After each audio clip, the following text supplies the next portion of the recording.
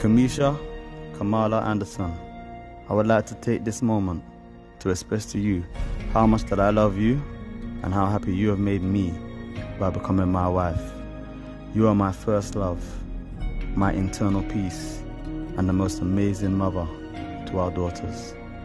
You love me the way I need to be loved. You care for me and support me with no limits. You're my frontline soldier in this journey of life, as ready to fight anybody or anything that attempts to bring harm our way.